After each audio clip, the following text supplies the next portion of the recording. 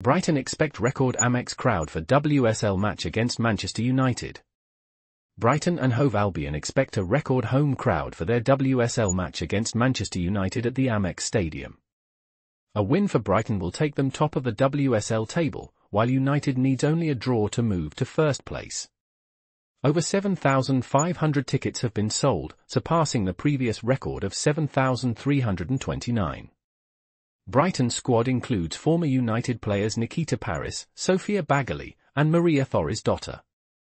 Defender Poppy Pattinson could return from suspension. The match kicks off at 12:30 p.m, with fans encouraged to support the team. Please subscribe to my channel.